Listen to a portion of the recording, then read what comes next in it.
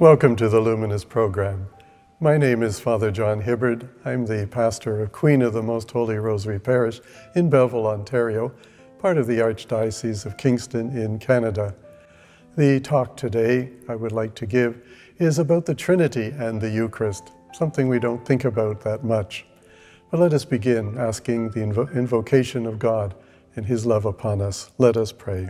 Almighty God, You have revealed Yourself to us as Father, Son, and Holy Spirit, the mystery of the Holy Trinity. We ask You to be with us, helping us always to enter more deeply into that mystery of Your love and the relationship that there is between You and Your Son and the Holy Spirit. And grant that as Your Son died upon the cross and made us one with You through baptism, grant that we may live Your life. We ask this through Christ our Lord. Amen. The reading I would like to start with is taken from the 16th chapter of the Gospel of John.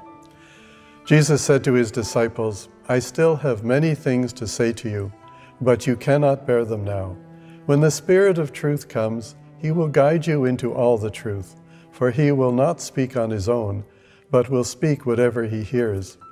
And He will declare to you the things that are to come. He will glorify Me, because He will take what is mine and declare it to you. All that the Father has is mine. For this reason I said that He will take what is mine and declare it to you." Ever since I was a child, and I suspect it's the same for most of us, we were told that the Trinity is a mystery. And by that, I think people meant it's something we cannot understand. And all throughout Christian history, people have tried to explain that mystery to us. St. Patrick used the shamrock in a very famous way, trying to show the people of his time that there could be three and yet one. St. Augustine, had a vision of a young lad walking along the beach one day. And he was thinking about the Trinity, and he decided to take this break. And he ran across this small boy. And the small boy had a shell in his hand.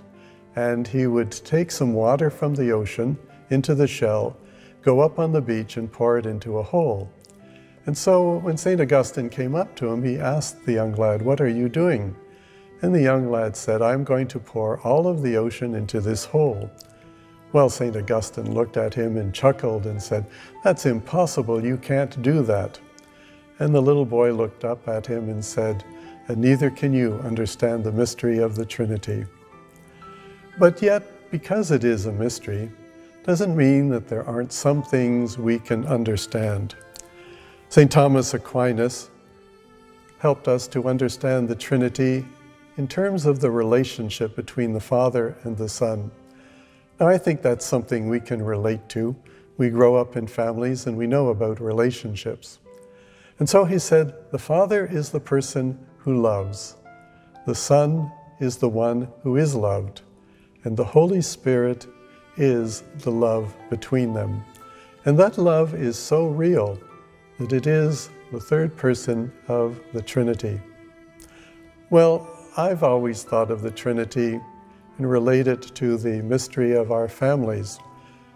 Think how many people live in your family. Let's say there's 5 in your family.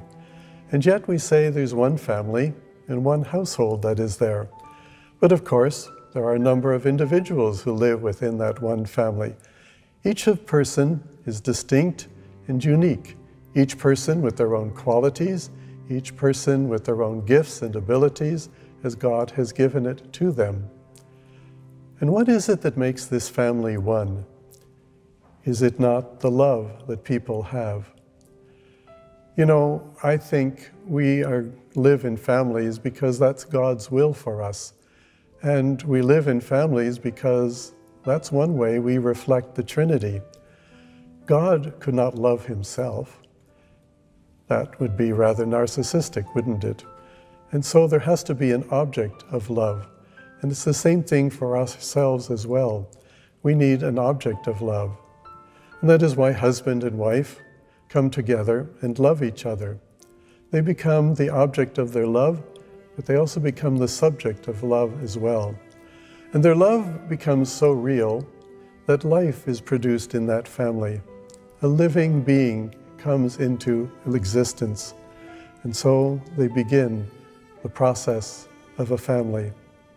That has always helped me to think about the Trinity as well, as a family. Now, if we are a family, we are also a family of God as well. And that's an important concept for us to remember, that as we gather, we are God's family. The Second Vatican Council reminded us that even before we celebrate the Eucharist, as we gather as God's holy people, that we are the body of Christ, that we are God's family, God's people. We live in such an individualistic society that so often people tend to think of their relationship as God as something personal between them and God. And of course it has to be personal, but it is also communal as well. It's important for us to recognize that when God revealed himself to the Jewish people, that they had a sense of community. They had a sense that they were the people of God. And we need to have that sense that we are God's holy family as well. And so we do not come to celebrate the Eucharist just as individuals, we come as family. And that means that there has to be interaction between us, even before we start the formal celebration of the Eucharist. Perhaps that's why in so many parishes, hospitality is such an important element. Why? That we make everyone feel they are part of the family, that they feel welcomed, that they feel loved. And then we become a sign to the world. And so the very first sign of God's presence among us is the Church gathered as God's holy people. We gather here, and hopefully the love and the faith that we share each other is something that supports us as well. The rituals that we go through in the Eucharist are important because they communicate that faith to one another. As we watch each other come into the church, dip our hand in the holy water and make the sign of the cross, we're telling other people that we believe, and that that is a Trinitarian action, because we were baptized in the name of the Father, and of the Son, and of the Holy Spirit. And as we enter into the church, and we reverence the Holy Eucharist and reverence the altar, that is also communicating faith as well. We're telling other people we share the same values, that we believe in the presence of God, in the presence especially of Jesus in the Holy Eucharist. And then we are ready to begin the solemn celebration. The priest, of course, becomes another symbol for us of the presence of God among us. And so the Word of God continues that. And all of this is like a stepladder. Each step brings us closer to God until we come to that ultimate moment when we believe that Jesus is present in the bread and the wine that is transformed into his body and into his blood. And so we gather at the altar. Why? Because we are a family. And when is family most family? Is it not when we gather around the kitchen or the dinner table? That's when we really are together. Otherwise, we might be in different rooms. We have different occupations. Some go to school, some go to work, some work around the house. All of these things keep us busy. But it's when we come together that we're able to support one another. I think that's why family time and meal time is so important to the life of the family, but it's also so important to our faith life as well, that we gather together not just to eat quickly and go off again, but we come together in a ritual, that we pray thanking God for what he has given to us, and that as we eat, we also share with one another. And so it's more than just eating. As someone once said, there's a big difference between eating and dining. When you think of dining, you might think of some special occasion, when there might be a nice tablecloth on the altar, when candles are lit, when there's a festive atmosphere. That's what we are called to do. Otherwise, the Eucharist becomes like fast food. We come in, we don't talk to anybody, and then we go home. We have not really opened our heart to the fullness of God's presence, because we have to do that.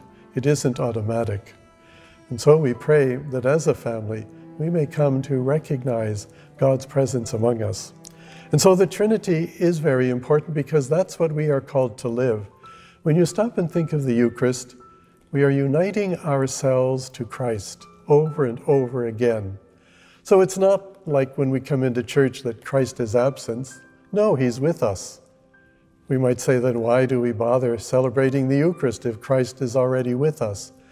Because we have to deepen our relationship with Him, and we need His additional strength. We need to remember, we need to celebrate, we need to hear the Word of God that calls us to be a holy people. In other words, we need that renewal that comes every Sunday to celebrate the Eucharist. And so as we eat the body of Jesus and drink His blood, Jesus is renewed within us so that we can go forth out into the world to bring Him there, so that all that we celebrate is really what we bring to the world. And so there's this connection. And so by eating the body of Jesus and we become closer to Him and are one with Him, we are also closer to the mystery of the Trinity. In other words, Jesus is inserting us into this love of the Father and Himself by the power of the Holy Spirit. And what a great mystery that is. I think one of the things we often forget is about the role of the Holy Spirit in the Eucharist as well. The Holy Spirit comes and makes God present to us. And so part of our atmosphere of prayer has to be an openness to this Holy Spirit, asking Him to move our hearts and minds and to inspire us with the Word of God. My experience as a priest giving a homily is that lots of people hear different things. I've had people stop me at the back of the church and say, "Father, what you said about this topic was wonderful." And I start thinking, did I even talk about that? So what I say is inspired, I hope, by the Holy Spirit, but the Holy Spirit is also working in the listeners so that they hear something. And usually they hear what they need to hear and what God wants them to hear. And so let us invoke the Holy Spirit. Yes, we focus on Jesus, on His body and His blood, but let us remember the gift that He gave us. And so every time that Jesus broke bread with His disciples, and every time that He gave Himself to them in the Eucharist, He was constantly reminding them of the words that we read today. I have a lot to say to you, but you cannot remember it all now. And so every Sunday at the Eucharist, Jesus is giving us more of what He said so that we can remember, so that the Holy Spirit can work in us. Let us pray. Send your Holy Spirit upon us, O Lord, as we celebrate the Eucharist, and grant that we may hear your word with open hearts, and that we may even allow that word to challenge us. We know that many times there are words that console us, but there may be times that challenge us as well. Help us to invoke the Holy Spirit so that your real presence among us may bring about a transformation in our hearts and in our minds. And then may we go out with the Holy Spirit, using the gifts that He has given to us in confirmation, in order that we may bring peace and justice to the world. And may Almighty God bless you all, the Father, and the Son, and the Holy Spirit.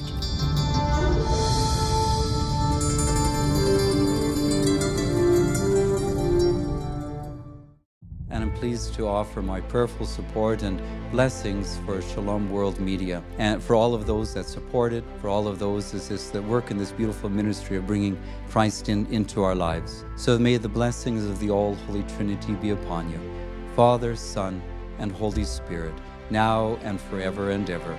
Amen.